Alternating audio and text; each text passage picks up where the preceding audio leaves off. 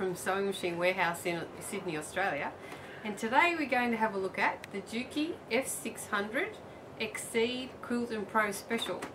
Now this is a fabulous machine if you like a little bit of home decorating and regular sewing obviously, but it comes with all the quilting extras.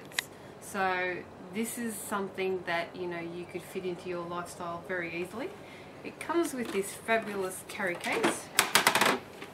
The carry case has this nice blue panel which obviously you can fit all your accessories into.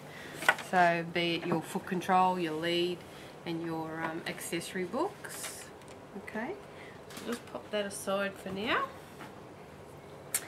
And if you have a look at the sewing machine itself, it's a nice sturdy machine. Okay, it's a beautiful sleek design, and you have hundreds and hundreds of stitches there that you can use, as well as 4 styles of alphabet. And it's a little feature that comes with what they call random stitching, so it kind of, I'll stitch these out for you, some of them, but kind of changes its size as it's stitching along. So that's a special feature on this machine, as well as you've got an excellent array of quilting stitches there, and they are very easy to access, and I'll show you that in a second. But right now we might try threading it.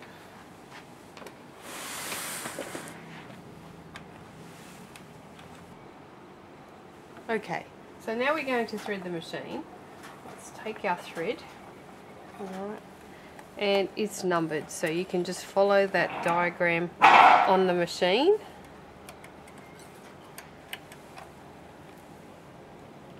And the last number there is number 6. Now we're going to show you the needle threader. So now we take it through number 7 and trim the thread over number 8. And number 9 is the last action. Pull the lever down, all the way down, and when you let go or release, it makes a little loop which you pull to the back, and that's your needle threaded. How easy is that? Alright, now we're ready to start by putting the bobbin in. So pull back your little lever, that pops your bobbin cover off. Place your bobbin in the bobbin case area and take it through number 1. Now this must go anti-clockwise, by the way. Take it through number 2 and trim it off at number 3. Okay, then place your bobbin cover on and click it into place. Now if you forget that little exercise, it's printed on your bobbin cover. Okay, now let's turn our machine on and have a look at the excellent screen. Hello Juki! Okay, now on the screen you'll notice that the stitch number will come up, so it's ready to start sewing the minute you turn it on. It also identifies which foot you should have on. Now the reason this shows you 2 feet is that the foot A is on the machine, but you might want to put a zipper in. So it actually tells you that if you're putting a zipper in, to put the B foot on. Okay, so they're all situated there in your accessory tray, and it has a second level, okay, which houses your other feet and accessories, with a handy tape measure at the front. Alright, now back to the screen. Now you'll notice there's 2 dials underneath the screen. One is for your width and one is for your length. So to increase the length of your stitch, just turn your dial and you'll notice that the numbers increase as you turn clockwise and decrease as you go anti-clockwise. Now the default setting, that little box will disappear. Now same with the width. Now on your straight stitch you'll use this dial to move your needle position, and you'll notice your needle is moving across as you turn it clockwise and back to the center, and then anti-clockwise will take it to the left. So there you go, you've got umpteen number of positions there to suit whatever you're doing. Okay, let's start sewing. Now you'll notice that on your needle plate you have your imperial and your metric measurements. You have your imperial here at the back and your metric here at the front. Now they've also put markings on your bobbin plate, which is handy.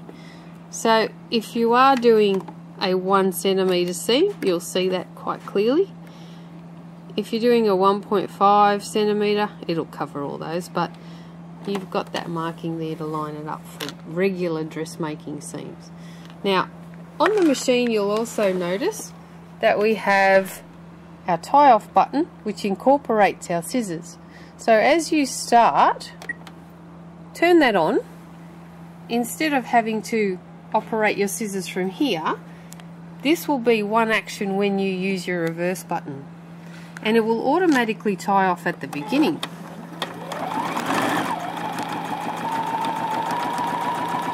Now to operate the tie off at the end, just press your reverse button as you would anyway. That will then go in a reverse motion forward, and the trimmer will work in one smooth action. There you go. And that will take your thread neatly to the back. You can also operate your thread trimmer using your foot action only. Now on our foot control, you'll notice that if you press down on this side, it will actually activate the scissors. So let's try that. So start sewing.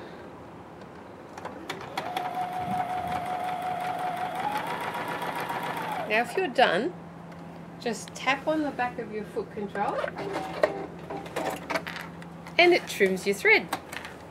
Voila! The machine also comes with a handy knee lifter. Now I was never a fan of this, but I really love it. You place it here in the front of your machine and you use your knee to operate the foot. Instead of having to lift the foot up and down this way, you just place your fabric underneath using your knee. That will bring the foot down. Start sewing. Now if you have to pivot,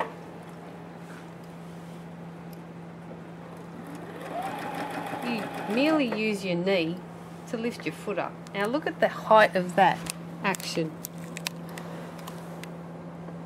Okay, so start sewing, stop to pivot,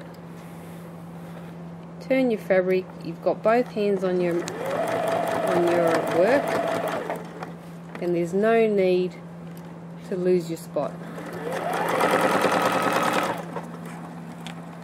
And then when you're done, raise the foot and pull your fabric out. How easy is that? Now let's have a look at how you choose other stitches from the menu. Now across the top here you have several buttons that have, obviously this is the one we're on, and we can directly choose any of these 10 stitches here on the front. So if I press 8, I will get a blind hem stitch. If I press 0, I will get a buttonhole. But how do I get to these? Okay, now you'll notice at the top here there's a highlighted picture of how to get to this menu, and then if you need a buttonhole, you press your buttonhole, etc. and so forth. So let's take it down here and press the numbers 1, 2, 3, and you'll see these menus appear on your screen. So if we need to do a buttonhole, let's choose buttonhole. There we go. Now dial in the number of the buttonhole you wish to do. So let's choose 02 for the purpose of the exercise. And you basically type in 02, and there's our buttonhole. So let's get our buttonhole foot. This is it here. Now I know it looks large, but it actually works perfectly. So let's pop our regular foot off by pressing the button at the back of the machine there, at the shank of the shank. Take that regular sewing foot off. Now let's place the buttonhole foot on And you can see how high I can raise that ankle to get it in the right spot there. And you can hear it click in. Now take your little jack here and pop that into the appropriate hole, which is really easy to access on the side of your sewing machine, and pop that in like so. A lot of them are underneath and you have to actually physically get down and see where to pop that in. This is much easier. Now let's place our fabric underneath, and I've just prepared a piece that has a little bit of interfacing in there, which is how you should do all your buttonholes. And we'll do a vertical one to start with, and just line your fabric up with the edge of the foot and put your foot down. Okay, and we've already taken the liberty of placing the button at the back of the foot here. I'll just do that again so you can see it. So take the button you're going to use and pop it in that back area and close it so it's nice and snug. Now, without making any changes to the buttonhole, we'll just stitch it out as it is.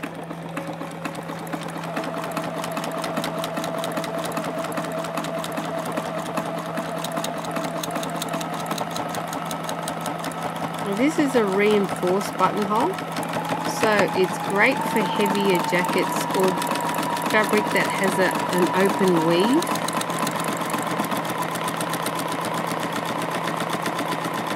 And this is all done in one action, so I've just placed my foot on the foot control and let the machine do the work.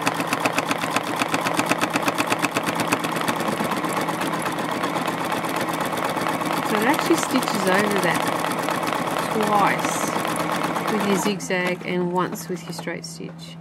Okay, now I'll press it on the back of my foot control and that will trim the thread for me.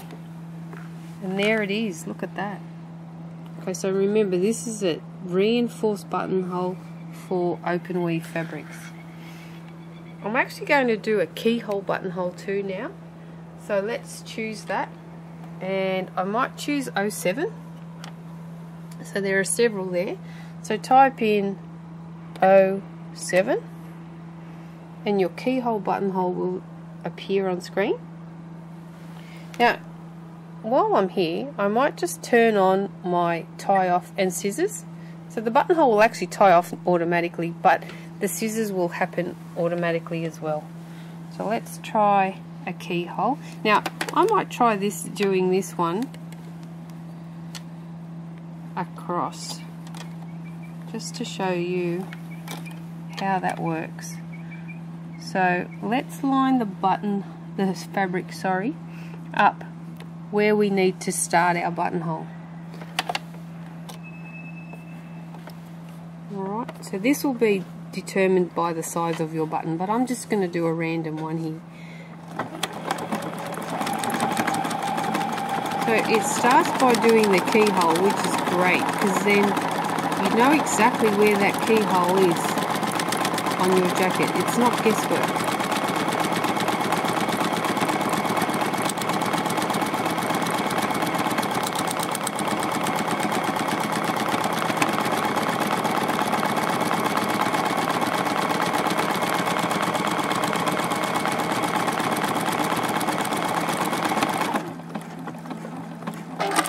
And there's the scissor action. So my buttonhole is complete. And all you need to do then is just trim that thread.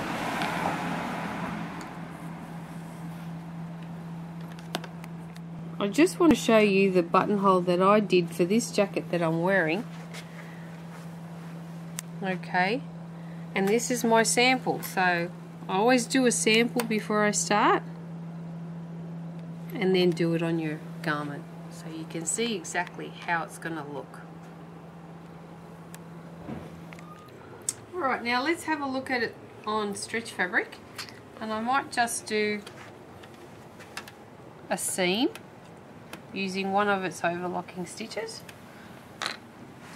So I've chosen number 7 here, just to see how it feeds the fabric.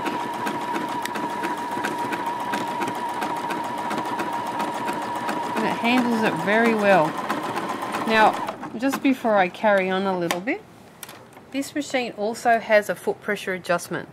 So it's normally set at 3, and I've just lowered it slightly to 2. And this allows the fabric to feed a little bit better if it's stretchy. So it's not pulling it. Now there's no need to reverse, so I'm just going to trim my thread, just so you can have a look at the finish. There you go. So great for little baby garments, etc. And you could also use that as a pretty hem. Now we're going to try a little bit of voile. So it's not a very thick fabric either. And I'll just do a straight stitch. Now I'll use my tie-off mechanism so that it does a back stitch for me and handles that fabric well as well. Now you can also shorten the stitch a little bit, which I like to do for finer fabrics. So I've taken that down to 2 millimeters, and just press my reverse button to get it to tie off and trim my thread. There you go, beautiful, no puckering whatsoever. Alright, now I've threaded the machine up with some decorative threads so we can have a look at some of the decorative stitches, and I've also changed to my clear view foot. This is to help you see the pattern and you can follow the lines if you have any marked on your fabric. Okay, and I have a bit of fabric here with a bit of interfacing or tearaway inside, and let's choose one of our stitches. So if we go to our 1, 2, 3, and we'll have a look at one of the random stitches I spoke of. So let's choose number 24, and 1, 2, 3, and then 2 and 4. Okay, there we go, and off we go.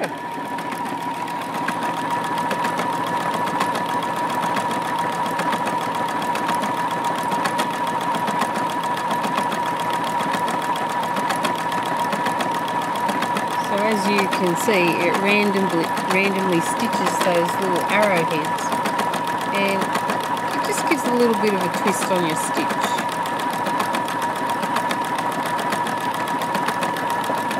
I'll just press my reverse button to tie off, and my scissors.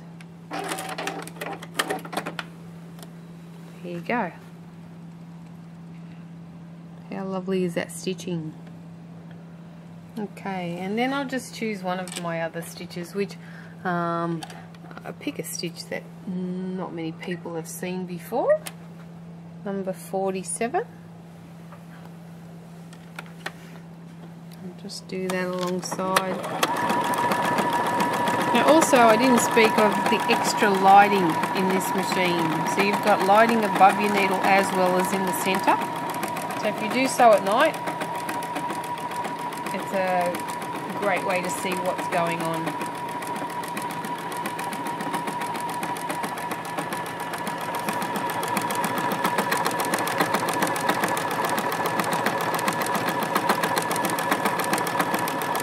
How's that? That's a little different. Okay. There you go. Now the other thing I didn't talk about was the lettering as well.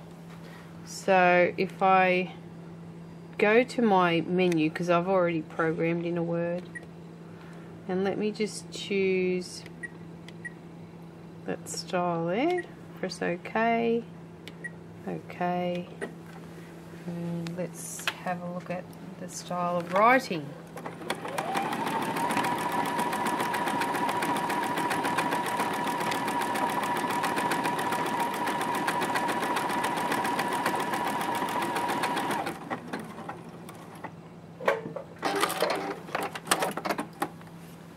There you go. Nice and clear, so you can label your quilts or your children's clothing. Okay, now I'd like to talk about the box feed system that the Juki now has. they've changed the feeding system on the machine where they used to be elliptical, and found that it dragged a lot on the fabric, so you'd get a lot of uneven stitching or puckering. So now they've created what they call a box feed. So the feed dogs come up, transport the fabric, go down, and keep going like this, and so the fabric is in contact with the feed teeth for longer. So I'm going to demonstrate by going around this square using one of the quilting patterns, and we'll just see exactly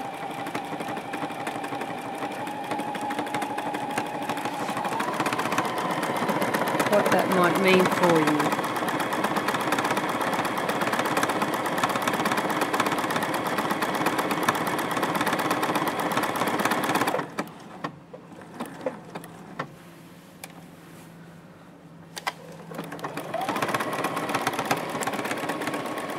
So as you can see, there's no puckering on the top, and we'll have a look at the back and just check.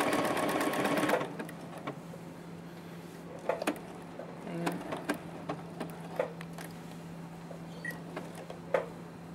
Have a look at that.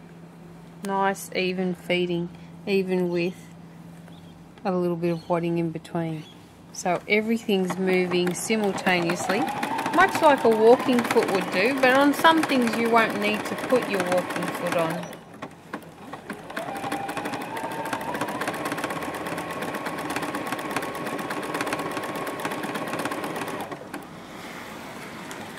There you go.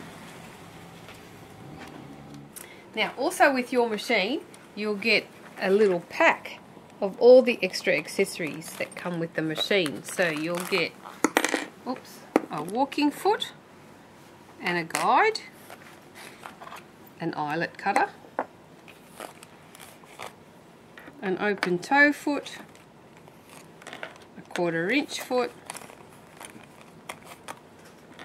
a Teflon foot, non-stick foot, and a stitch in the ditch foot, as well as a large spool cover, some extra needles, and an extra spool holder. Now, we might do a little bit of applique, so let's use our open toe foot.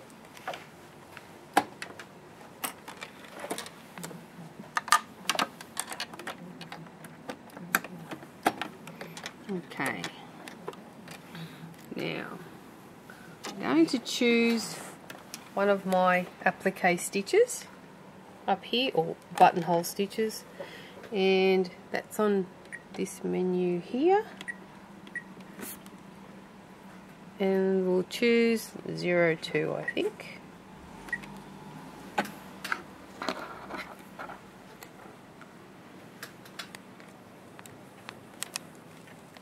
Alright, now this is where your knee lifter comes into play.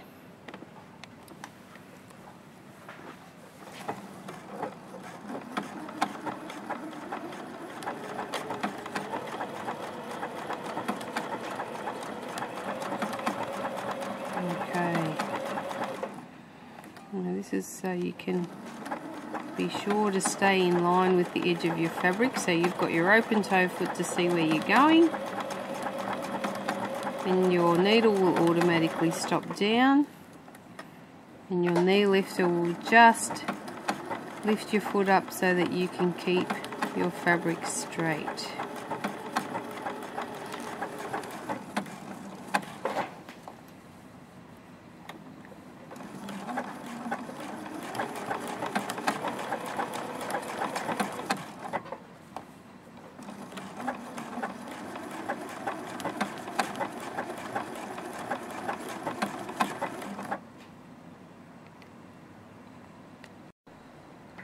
Okay, so we skipped ahead a bit. Now we're coming to our final spot.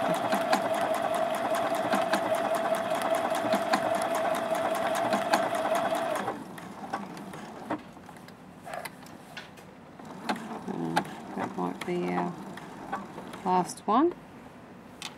And I might just use my thread trimmer.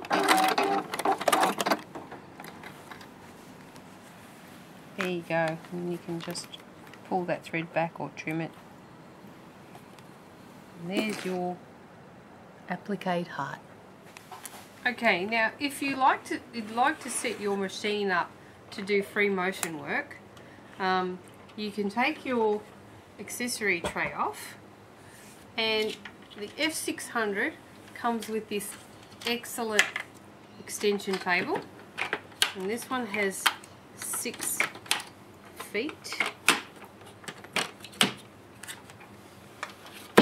and this wraps around your free arm to give you a nice flat even surface. Now we'll put our free motion foot on. Comes with this handy little screwdriver tool.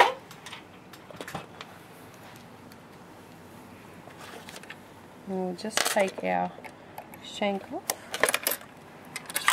put that in a safe spot, and take your free motion foot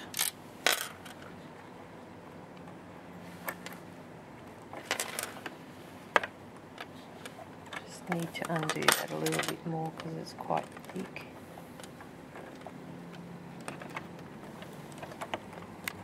There we go.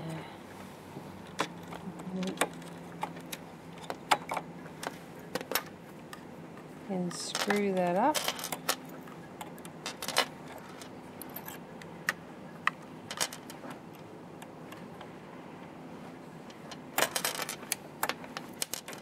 And then you're ready to go. Now, I'm just going to lower my feed teeth. There we go. And might also reduce the foot pressure. Give me a little bit more room underneath. I'll reduce it to 1.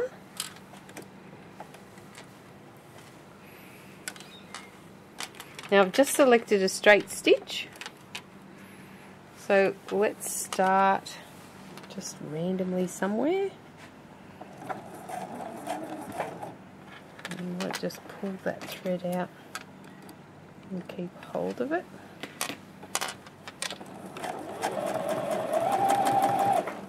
Just pop it out of the way now.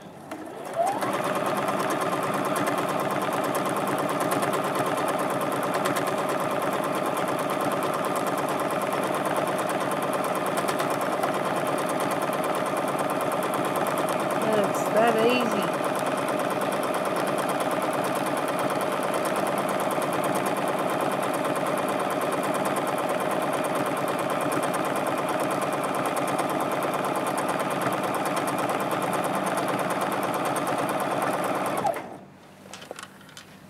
There you go. So for more information about the Juki F600 or any of our other products, please see our website. If you have any questions at all, contact us or leave a comment below. Don't forget to check out our other videos and click like and subscribe. From all of us at Sewing Machine Warehouse, happy sewing!